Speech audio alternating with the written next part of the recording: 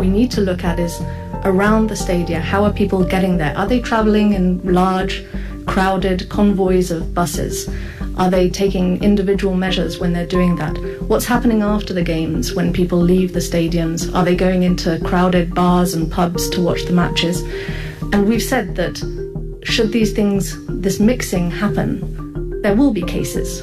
Because if this mixing is happening among people who are not fully vaccinated and there is the presence of the virus, there will be cases. RDC, балет, встречайте.